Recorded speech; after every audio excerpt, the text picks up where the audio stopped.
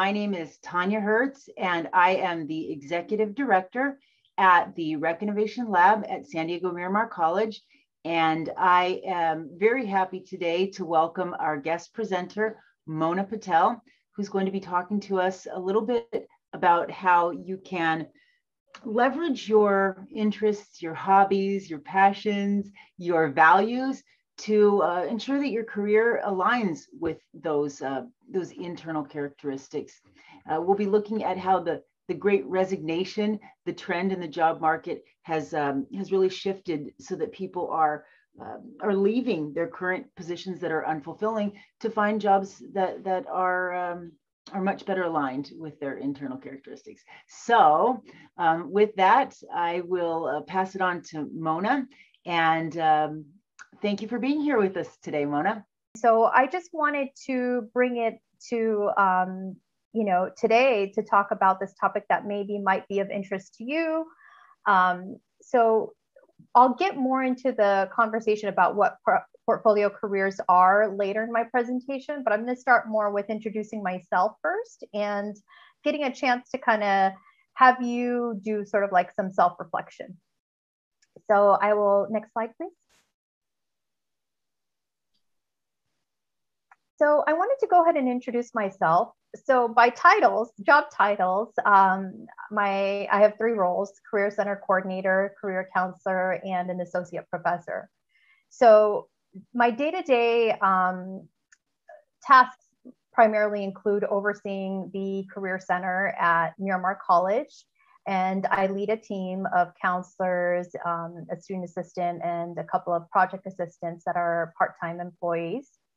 And our main role is to help students in terms of building their professional skills. And this could be anything from helping students with their resumes, cover letters, helping students search for internships, part-time jobs, full-time work, helping students engage with employers. So there might be certain employers that students are interested in connecting with. And then also helping with networking and mock interview type of practice, because we all know that these are not skills that we build overnight, but it takes quite a bit of practice to get to a point where you start feeling a little bit more comfortable and confident through that process. So that's what I do at Miramar College, and my pronouns are she, her, hers. And outside of work, I am a mom. I have a 4-year-old son. And my background, I'm South Asian, so my parents are from India. I was born here in the United States. They immigrated to the United States in the early 1970s. And I think, why I'm telling you a little bit about who I am outside of my job titles is because I think that your culture and other parts of your identity impact how you work and the messages that you receive. And so that's something that I find is important that I'd like to share with you. And then lastly, just for fun and something that I'm proud of is that I'm a geriatric millennial. So I was born in the early 1980s, and there's a lot of articles on geriatric millennials and how we are basically the bridge for a lot of different generational differences, because we understand the world that was pre-technology. So the pre-TikTok, pre-YouTube, pre-smartphones, pre-dial-up even. And we also understand the world of when it became, such like, having the cell phones and everything like picked up. So I think I've had... Oh, sorry, I didn't cut you off. I'd never heard that term before. I love it. I love it. Yeah. Well, there's an article that said, if we are the future, then at least give us a better name, right? Because it's like geriatric millennial makes us sound so old. But you know what? I take it as wisdom and something that's positive. Yeah, it seems a little pejorative, but I love it. I love it. That's funny. Yeah. So how we approach the world of work and how we identify in terms of like just workplace norms, I think puts us sort of in a unique opportunity, because I totally get like Gen Zs and some of the changes and the shifts that are happening with the culture, but I'm also more, I get the traditional perspectives that have happened from, the messaging that the Gen X or the baby boomers have received. So just a little bit about myself. Next slide. So, a lot of us, if you think back to your childhood, were asked this question, and it could have happened at school, it could have happened at home, your parents, your teachers. But I want you to take a moment to reflect on this question, a very traditional question that has, been asked. I don't know the roots behind, when it was first being, common to ask this question. But the question is, what do you want to be when you grow up?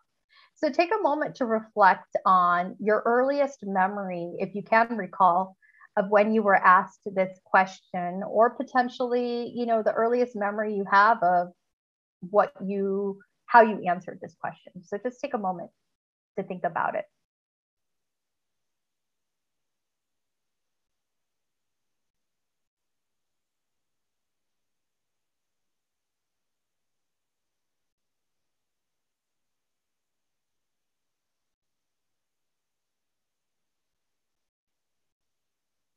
Okay, so now I want to see if anyone would like to share either in the chat, or you can share with audio. You can unmute yourself as to what would be something that came up in terms of your earliest memories of this question.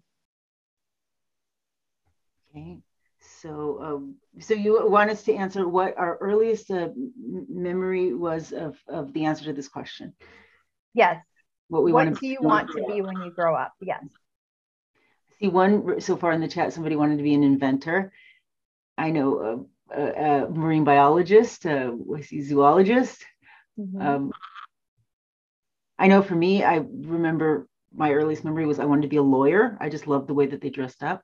Mm-hmm. Anyone else? Veterinarian, public servant. Oh yeah, I see the chat. Yeah. Teacher. Mm-hmm.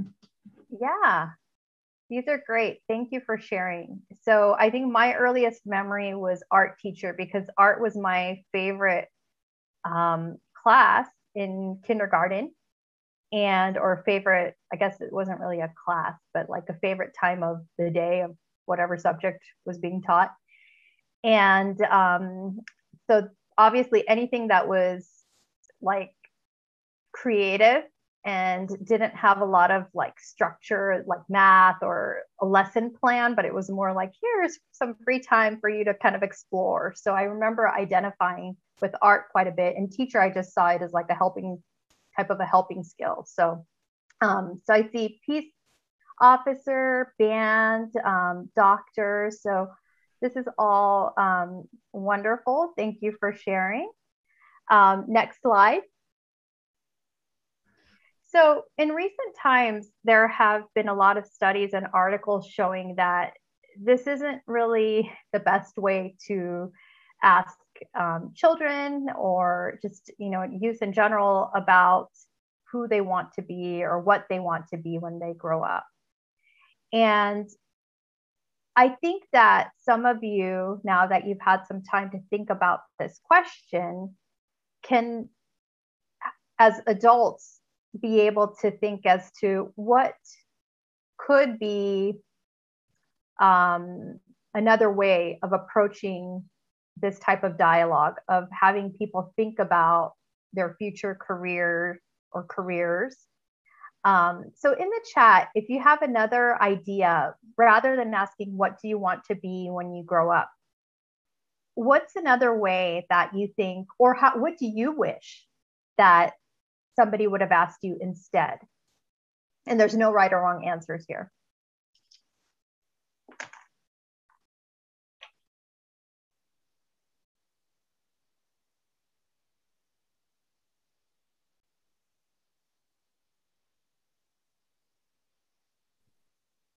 Maybe like, are you willing to commit? Because I feel like there's a lot of things that we want to do, like in terms of our dreams and our goals. But, I feel like it wasn't until I got older, I realized that, to actually pursue these things, we need to actually really focus in on this type of things. So I know that's like a kind of intense question to ask a child, but, it's something that you could teach a kid from a young age. Yeah, absolutely. And then thank you for sharing, Jacoby. And then I see some other questions, examples. So what career goals do you hope to accomplish? What do you think will make you happy when you grow up? What problems in the world would you like to solve? Yes, Joan, that one's a common one it's the rephrasing that I've seen come up quite a bit. What are you interested in and why? These are all excellent examples. What does the daily routine look like in that profession? Yeah. So let's go to the next slide. So Adam Grant is a psychologist, and there was a New York Times article written that some of you may remember. Basically, it was talking about this question of what do you want to be when you grow up? And just the idea of how it's presented in our early stages of life and the messaging behind it, how it can put not only pressure on young children, but also this notion that you have to choose just this one career path, and there's so much pressure to have it identified at an early age.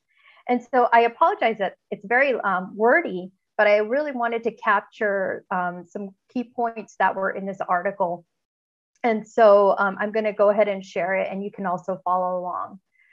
So the first point is that Adam expressed this. My first beef with this question is that it forces kids to define themselves in terms of work. When you're asked what you want to be when you grow up, it's not socially acceptable to say a father or a mother, let alone a person of integrity. This might be one of the reasons many parents say their most important value for their children is to care about others, yet their kids believe that top value is success. When we define ourselves by our jobs, our worth depends on what we achieve. And then the next point that he brought up is the second problem is the implication that there is one calling out there for everyone. Although having a calling can be a source of joy, research shows that searching for one leaves students feeling lost and confused. And even if you're lucky enough to stumble onto a calling, it might not be a viable career. So I want you to take a moment to reflect on those 2 points with this in connection to that question of what do you want to be when you grow up? And as you reflect, I'm curious, do you identify or do you find that you agree with Adam's 2 points?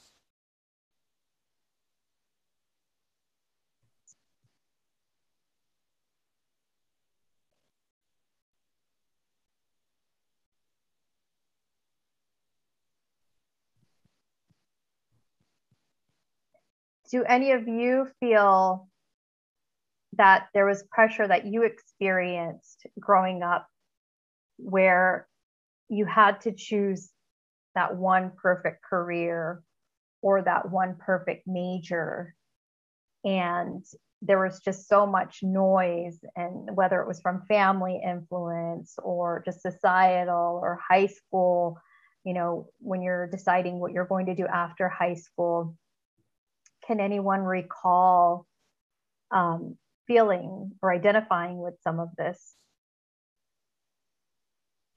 And I see in the chat that, yes, too much pressure.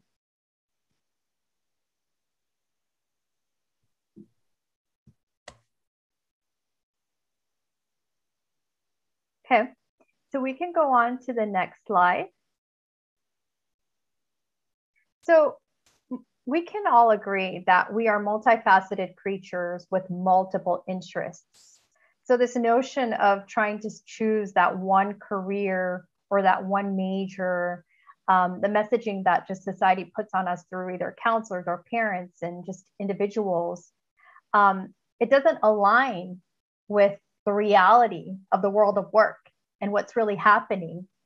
And so, and there are a couple of chat messages I just wanted to look before I move on. So it's going to a different job every day, trash truck driver, race driver, and I can't remember what else. Okay, there was definitely a lot of competition. Yes, definitely the competition of having, it seems like everyone else around you has it together, and you yourself, if you don't identify or have that one specific career path or major figured out, then you internalize as it's you, something is wrong with you, when in reality, all of us are probably facing the uncertainty when it comes to that pressure of choosing one.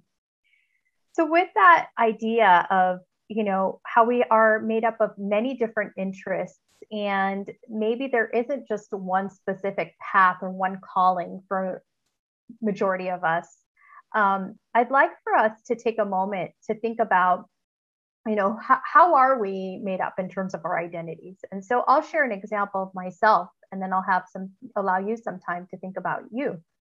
Next slide, please.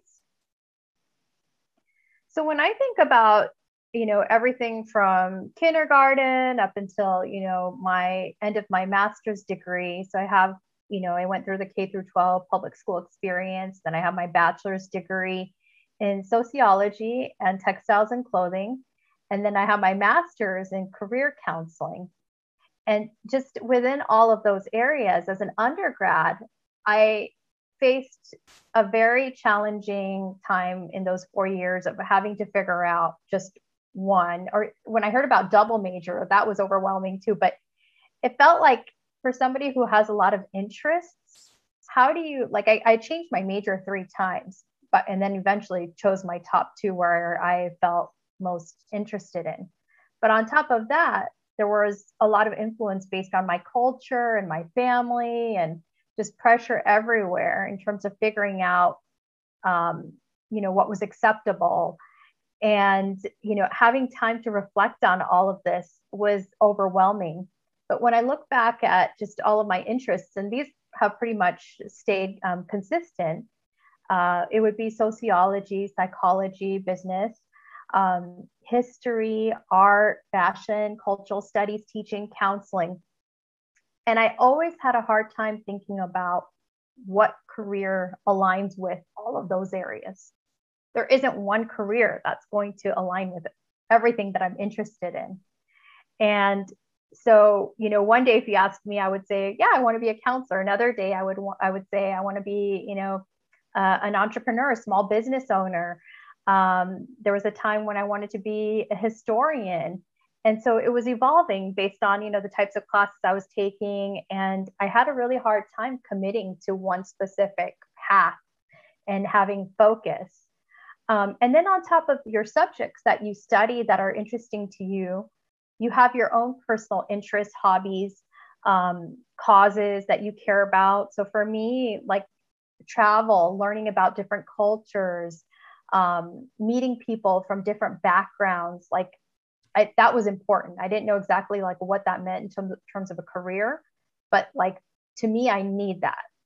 And knowledge is very important. I love to read and stay current with trends of what's happening in the world, or reading autobiographies, reading about history. And then my creative side, I love calligraphy. So I don't do it as much anymore, but I used to write wedding cards for my friends. So I would do the calligraphy, and I never thought of it as being like a side business, but I thought, well, that might be an opportunity to kind of, not something that I felt like I would make a lot of money, but more for my own therapy and doing something fun outside of my day-to-day work.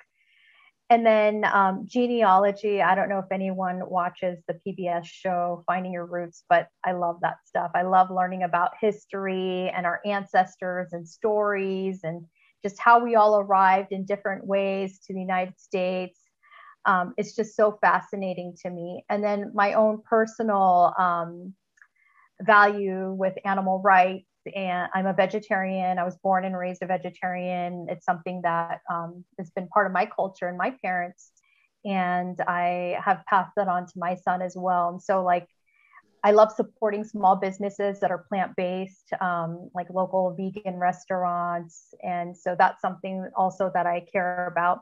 And then my core values are creativity, freedom, flexibility, and providing service to others, being, helpful in some way that I see value in the work that I'm doing, that I'm directly connected to it in that way.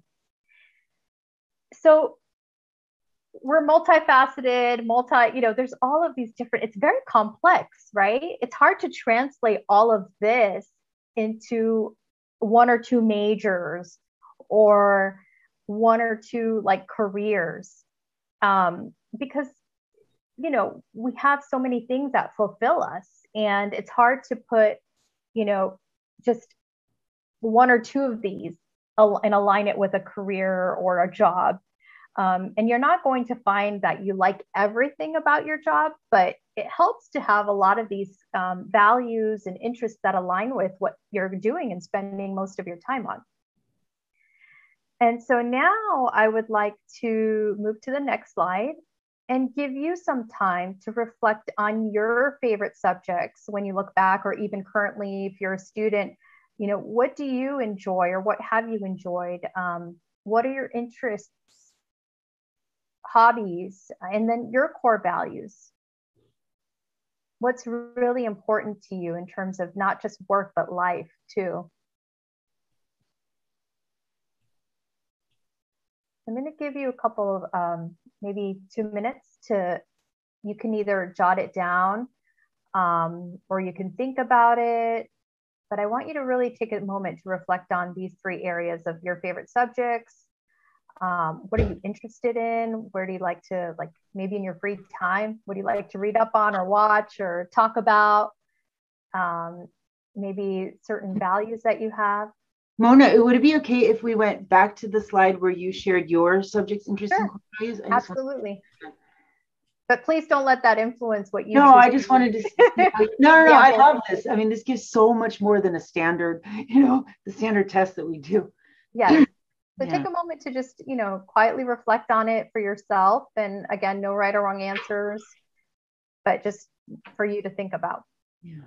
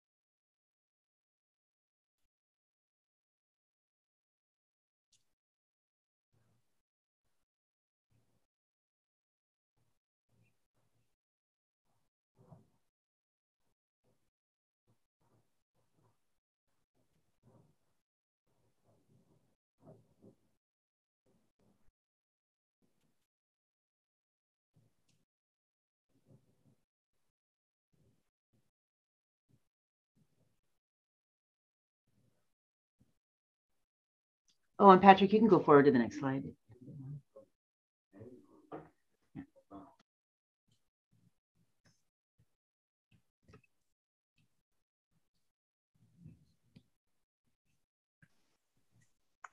Okay, so I'm not going to ask everybody to share, but I wanted to take a moment to remind all of you that at times when you feel overwhelmed, this is a really easy exercise in terms of just breaking it down into these 3 areas where, what really gets you excited and what comes naturally to you, and what is something that, is meaningful, whether it's, something that you're seeking in an ideal work setting or your lifestyle.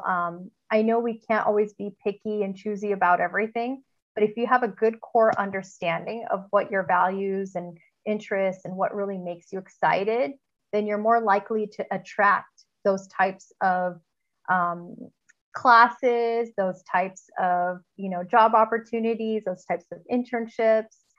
And you also align what's really important to you when you're, for example, interviewing for a position. When you are seeking work, they're not just interviewing you, but you are also interviewing them. And so these are all great reminders of what is important in terms of your day-to-day, how you seek your ideal future career decisions. And I see a couple of you have shared your subjects, interests, and core values. So thank you for sharing those. Does anybody else want to share? You can unmute yourself, or just how this exercise is it something you've done before, or was it helpful? Yes. So some of my subjects I always like history, astronomy, art, marketing, like marketing in terms of like branding and strategies, or even like sales strategies. And when it comes to my interests, I always like traveling. I love music, art. I like new technology. So like something that Elon Musk is doing or Jeff Bezos is doing, that's something that has always been interesting to me. Just something innovative. I like big innovative things. And then also, I don't know if you watch like the Joe Rogan podcast, but there's like 1,000 different subjects on that. And that's just, I'd like to know about a bunch of different things. And then also I'm very spiritual, and I like to learn about different cultures. And then in terms of my core values, I think they're pretty similar to yours. I like creativity. I'm big on creativity, having freedom, and also just, being able to make a difference in other people's life. So, service. So that pretty much matches mine to a T when it comes to core values. Awesome. Thanks for sharing, Jacoby. We may have been related in our past lives. Right. Anyone else want to share before we move on to the next slide?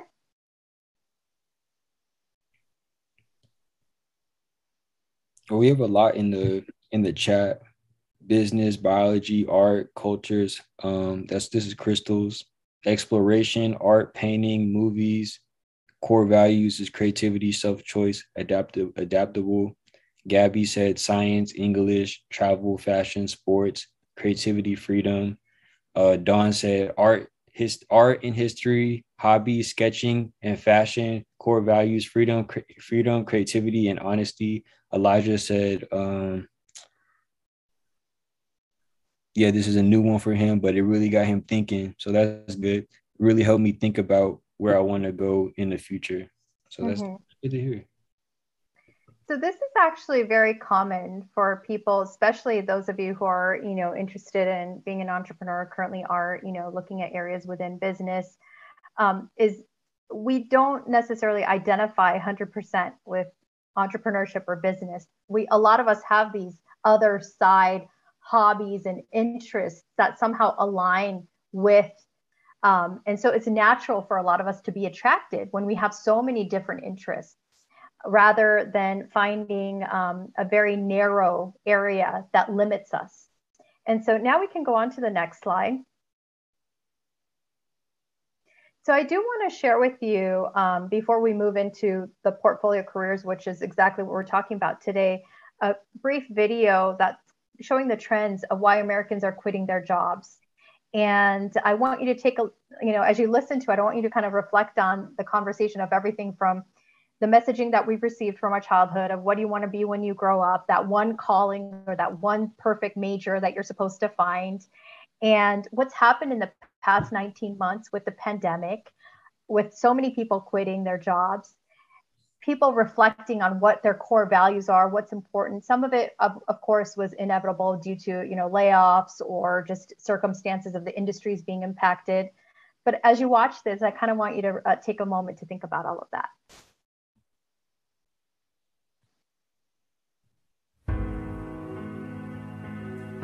The Labor Department reported this week a stunning number of Americans quit their jobs in the month of August. The same report showed nearly 10.5 million jobs remained open through that month. So why are workers leaving their jobs in droves and not taking the millions of new ones available to them? Economists point to a number of factors, including a reassessment during the pandemic by Americans who want more from their work. NBC's senior business correspondent Stephanie Rule has our Sunday focus.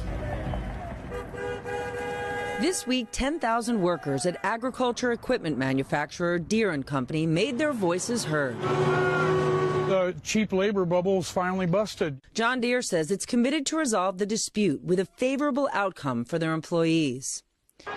It's the first strike for the United Auto Workers Union in 35 years, and just the latest in a string of labor actions across the country. More than 24,000 employees at healthcare provider Kaiser Permanente have voted to authorize a strike. Food giant Nabisco recently agreed to terms with its employees as more than 1,000 workers at cereal maker Kellogg began their own strike. With more disputes looming across other industries, some are calling this month Striketober. Our future is not for sale. Demands across the board are similar: better wages, better and safer working conditions. We are seeing employers break out the same playbook where they're trying to offer bonuses or new perks to try to attract workers. Workers are emboldened. They have more leverage as companies continue to struggle to hire enough employees. There are 50% more job openings today than pre-pandemic. And this intersects with another phenomenon, the Great Resignation. A record-breaking 4.3 million Americans quit their jobs in August alone, a 242,000 jump from July, and a 1.3 million jump from a year ago. With extended COVID unemployment benefits run out, workers are defying the experts who predicted a return to the workforce, with many choosing to walk away, even without a safety net.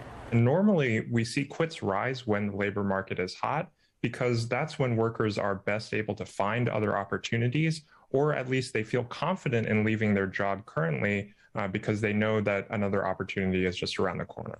Low-wage industries like retail, food service, and healthcare, some of the hardest hit. I think this last year and a half has really challenged us to look differently at the people aspect of business, really place the value in them. Individual employees are motivated by many of the same things driving strikes: better pay, better childcare, more flexibility, and safer conditions. We definitely are seeing more employers actually acquiesce to worker demands because they know that right now it's a very tough situation in terms of being able to hire and retain talent.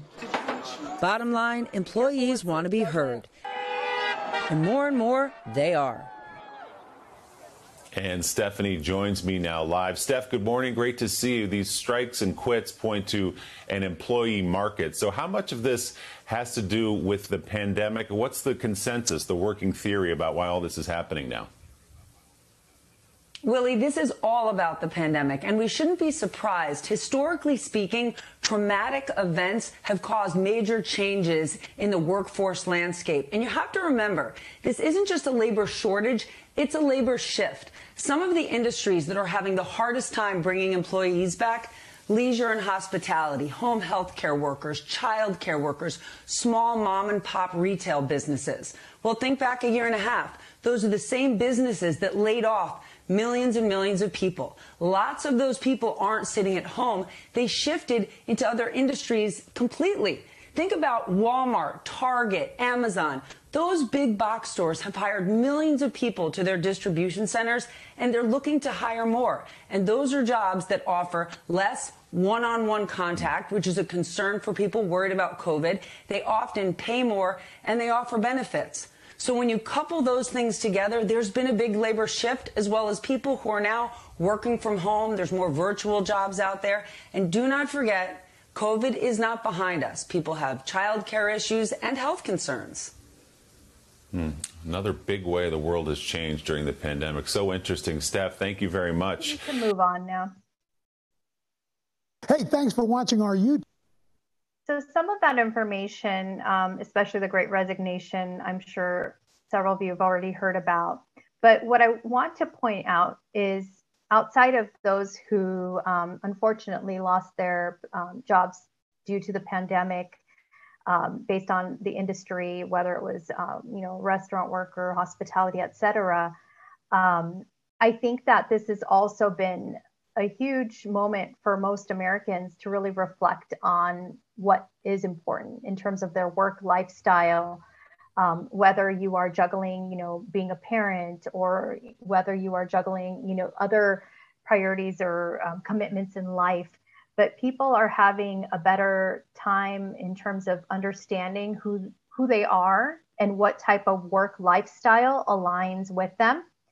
And a lot of employers are having to take notice of this shift and think about, are there ways that they can adapt where there's more harmony in terms of the employees and also being able to get the work done? And we can go on to the next slide. So some of the impact that the video talked about was just staffing challenges with so many individuals, resigning. There's increased demands for businesses that are growing. And then from my area of career centers, where we work with students and alumni to help them seek work and internships, there's been a decline that we've noticed at our hiring events. We haven't been able to do as many traditional career fairs. We've done virtual ones, but we're taking a look at shifting some of our models and being aware of some of the trends that have caused us to now that we need to start rethinking what we're doing. Next slide, please. So all that to say why we're here today for exploring portfolio careers. With everything that's happened in the 19 plus months, with the pandemic, with us just being aware that we have so many different interests, and the world of work is shifting so quickly and changing rapidly. The notion of having to pick one particular area is just not reality. And so for me, more than ever, I felt that the portfolio career conversation is important during, especially where we are in terms of looking at all of our skills and not putting all our eggs in one basket, and having, this understanding that, your field of work or your particular position may or may not be around in the future, or your interests may change and you may not feel fulfilled with something that you originally picked. But that's okay. You have these other areas that you can find where you can either find, part-time work or freelance work, or, you can be a consultant. In fact, a lot of educators are using outside of teaching or being professors, or for someone like me, outside of being, managing a career center or being a career counselor, we could do consulting work. We could use our skills. If I think about all of the skills that I've gained in my work, I do event planning, I do marketing, I do employer relations. That is similar to some of the recruiting work. I have teaching skills, I have training skills, I have supervisory skills. So those are all transferable skills. And then looking at, whether a portfolio career is right for you, where you have multiple streams of income rather than finding just one job that might pay all the bills. There's definitely some pros and cons, a life situation type of, there's no right or wrong answer. It's kind of a very individual based on your lifestyle. So for the next slide, some of the pros and cons that I would like to share with you to think about if this makes sense, where you have multiple streams of income coming from different jobs or different opportunities versus just one. So some of the pros might be that you might have freedom in terms of choosing how you work, whether it's remote or in person, but also freedom in terms of your hours that you choose to work, flexibility on the days or the time of the day that you want to work, having more control. So, if you want to be able to spend more time either, at home with your family, or you want to spend more time on your own physical health or mental health, or, rather than working, 50, 60 hours a week, like these are all individual type of questions that you have to see based on where you are in your life. And then making work meaningful. So it has to be more than just a paycheck. It has to be something that, we may not all love everything about our work, but there has to be a greater purpose and meaning as to why you're doing it. And if you're not able to answer that, then that's a good time to reflect and take a moment to think about some of the questions that we looked at in terms of values. And then the cons that could come with portfolio, doesn't mean that this is guaranteed, is financial uncertainty. So based on where you are in your life, if you are the sole, maybe you aren't married or have a partner that can have health benefits for both of you. So it might be risky at this time in your life where you are to get a couple of different jobs that may not provide the benefits that you need. The unpredictability of, if you have to, you don't know what next month's paycheck might look like, versus having a job where you're making, there's consistent like salary in terms of you knowing what you're going to make. And then you have to find self-discipline within yourself. So you won't have anyone else getting you all pumped up and motivated to do the work. You yourself have to be responsible for that. And then just again, your own life circumstances. You may be in your life right now where you might be able to take more risk. You might have the means to do that, or you might be in a situation where you have a mortgage and you're providing for your family. And so you may not be able to commit to something right away. Something else to consider, Era, is that there are part-time opportunities where you can get health benefits. For example, adjunct faculty at our campus, or any college campuses. After you've worked consistently for a couple of semesters, you are eligible for health benefits. I know that there are certain employers that allow for that. And then the other piece that I wanted to share is that you could also have a full-time job. And I know it sounds like you're working all the time, but some people are like, doing maybe DJing, or somebody like Jacoby who might like music, but you find something that maybe you don't have to commit to like every weekend, but maybe it's once a month, that it allows you to not only align, use that interest to make you happy and feel fulfilled, but also make some money on the side. So in closing, I wanted to share, my own personal experience with just this idea of portfolio careers. So when I was getting my master's in career counseling is when I first heard about portfolio careers, because I had a lot of anxiety of where I was going to work. It wasn't that I felt like I would have a hard time finding a job, even though we were just coming out of a recession, but it was more of, will I be happy? Will this really fulfill me?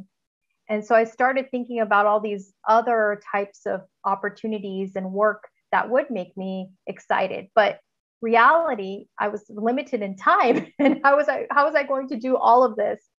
And so what I've started to look at is not feeling like I have to fulfill all of my interests in my career, like my happiness in everything at once, but finding ways that I can, for example, I shared earlier that I'm an aspiring entrepreneur, right? So I don't have a business right now, but I'm looking at, ways that I can connect and stay committed to some of the things that I'm really passionate about. And, the rec is a wonderful resource to have.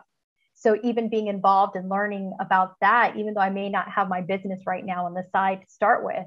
And I think that just knowing that, the rest of your life, how you go through your career development, or your just, your journey of choosing different careers, there doesn't have to be one perfect path. There's different ways to evolve and pivot. So I hope that was helpful. And then I think that's the closing. Next slide, I think it's just questions. So wonderful. That was wonderful. Thank you so much. Thank you. And I was going to say, you're very welcome at the rec for anything, and the same goes for everyone. Come to the workshops, and we hope that we can be supportive in helping all of you to, find those careers that match with what's on the inside. And for many of us, it's not about finding it, but about creating it right from scratch when it doesn't exist. So thank you. That was wonderful, Mona. Thank you. So questions from everybody. Questions for Mona. And we'll also share in the chat. I want to share our website, so if anybody does want to learn more. Mona, I have a quick question for you. Mm-hmm. How often do people change careers in their lifetime? Just as a curiosity. Yeah, and is it more now than it used to be too?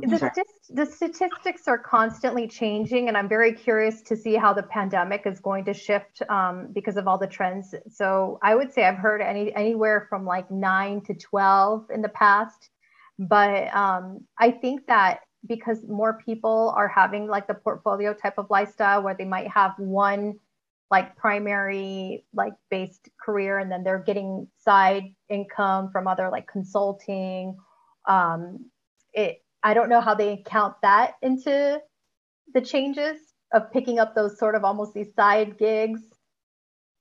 So it would be really interesting to see that, but it's definitely becoming more common to pivot, shift, and find multiple ways of, aligning your different skill sets in different fields. Yeah, I can't wait to see that data. I'm excited to see how it's changed. I have a feeling it's going to be a lot shorter in between pivots now. So awesome. So other questions sorry, Angela, I didn't mean I had one more question. I'm sorry. So if you had someone who was pivoting into a different career path, what one piece of advice would you give them? The one piece of advice that I would give them is I'm all about taking risks, but do it strategically.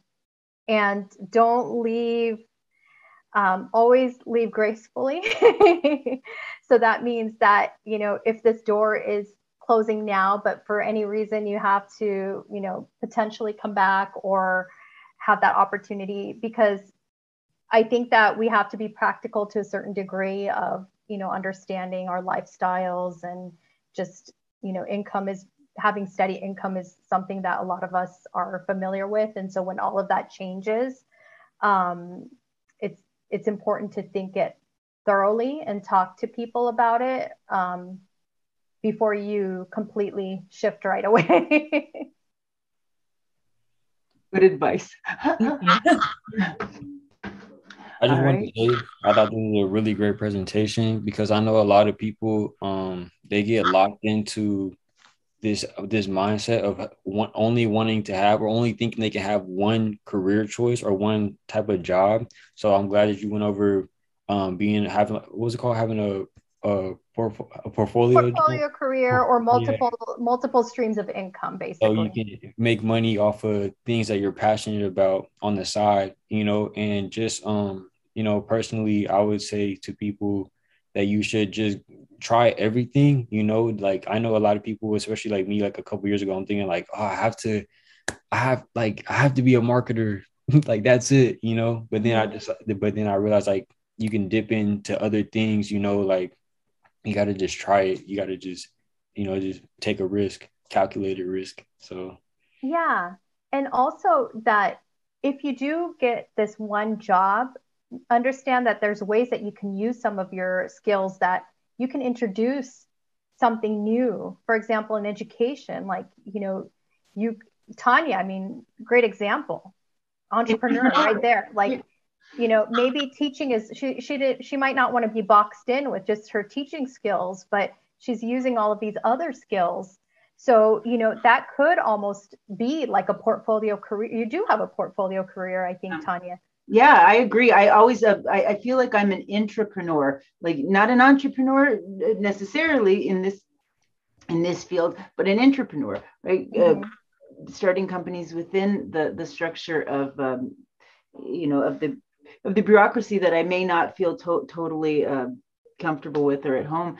So yeah, things I agree with you on that one. Right.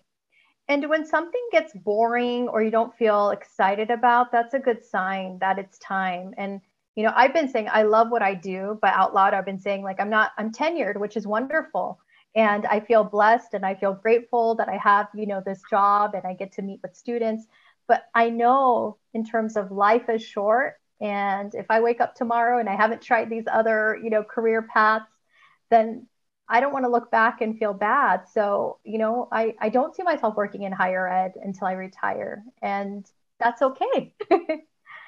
Yeah, absolutely. Absolutely. So do we have any other questions from the audience?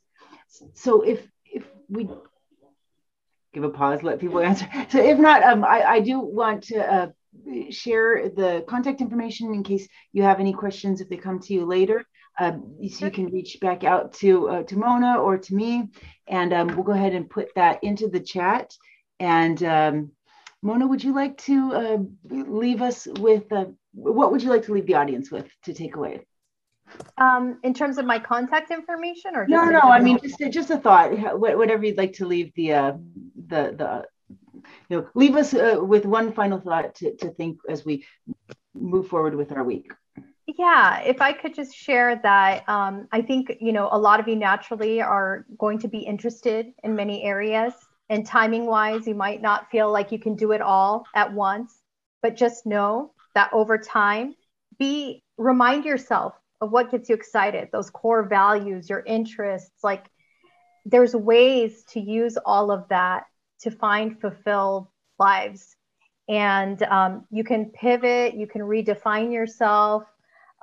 We all evolve, we all change. I mean, how I was in my 20s versus 30s and now in my 40s, so much of us has changed. I have more wisdom. So just welcome that change and adapt and just be open to possibilities. And you don't have to have that perfect job title, that perfect major. Think in terms of skills, building skills and adapting those in different ways. So that would be kind of a summary of what I would share. Thank you so much, Mona. That's a great thing to leave it with.